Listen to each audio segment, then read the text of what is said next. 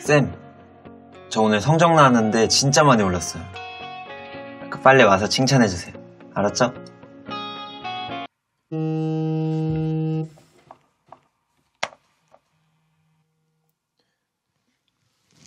여보세요? 너 과외 선생님한테 뭐 잘못했니? 과외비 다 환불하고 그만둔대. 뭐?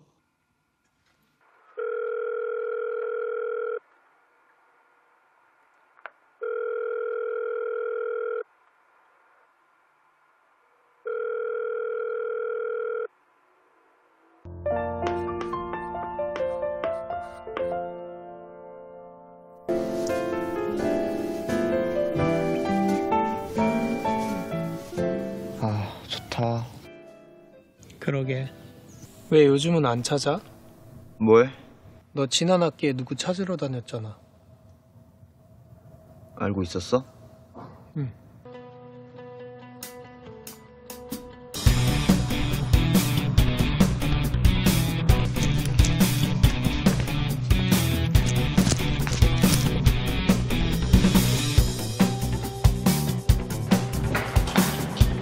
아니요, 어렵다고 말씀을 드렸었는데. 아, 내가 시키면 하라고 그냥.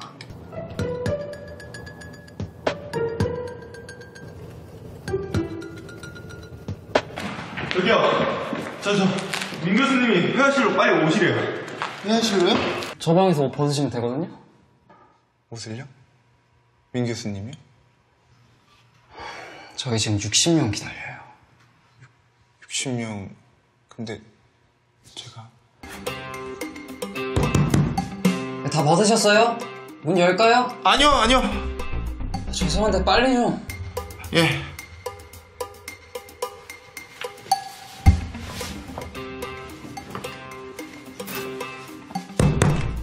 거기 옆에 가운 있죠? 입으시면 돼요. 예. 죄송합니다. 모델 데리고 왔을까?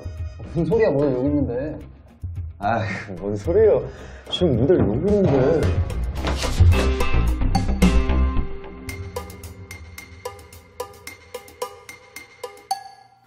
누구세요? 죄송해요. 아닙니다. 괜찮습니다. 예.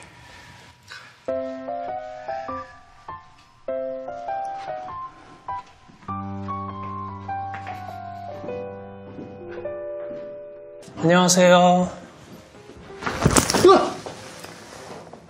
뭐야? 나? 내 마루. 아니, 누가 논 거 몰라?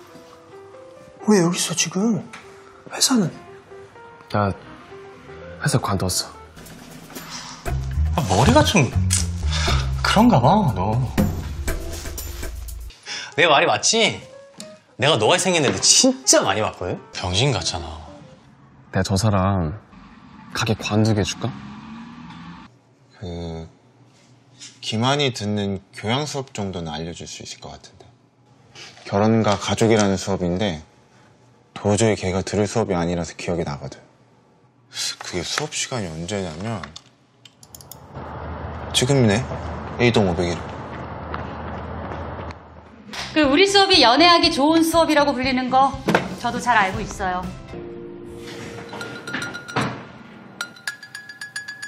저 사람이랑 하겠습니다. 그동안 원망한 적 한 번도 없어. 언젠간 다시 만나겠지. 씨발, 또 도망을 가네. 그 두 사람 사이에 무슨 심각한 문제가 있나요? 나한테 왜 이래요, 진짜? 너야말로 나한테 왜 이래? 난 엄청 반가웠는데 왜 선생님은 아니에요? 뭐 하는 거야? 수업은 들어요. 고딩 인생에 그만큼 폭탄 던졌으면 이 정도 부탁은 들어줄 수 있잖아.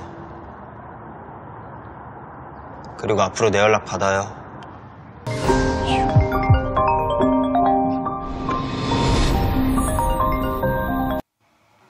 받네. 받으라며.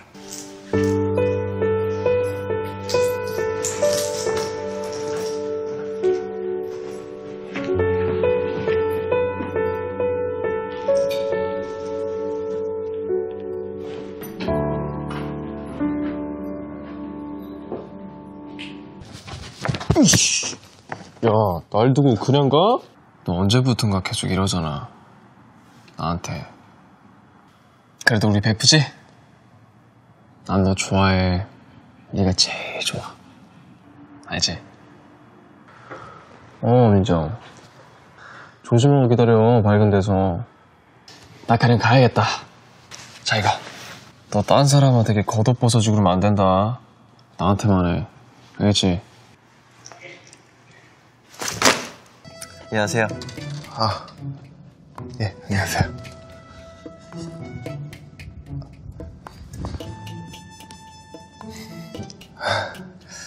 요즘 바쁘세요? 네, 뭐 바쁘죠? 그래도 밥은 먹잖아요. 뭐 그렇죠. 그럼 저랑 같이 밥 드실래요? 괜찮아요. 괜찮아요? 윤우! 왔어? 이렇게 늦게 왔어. 마루야, 안녕. 마루 친구세요? 네. 안녕하세요. 마루, 너 너무 귀여워. 나 좀 센터. 알겠어. 안녕하세요. 너무 귀여워. 어떡해. 민우야. 원래 저러잖아. 취했어. 마루 때문에 가는 거 아니야. 기만? 걔 제적당한 거 아니었어? 그럼 수갑 제복 끌려갔어? 그렇다니까?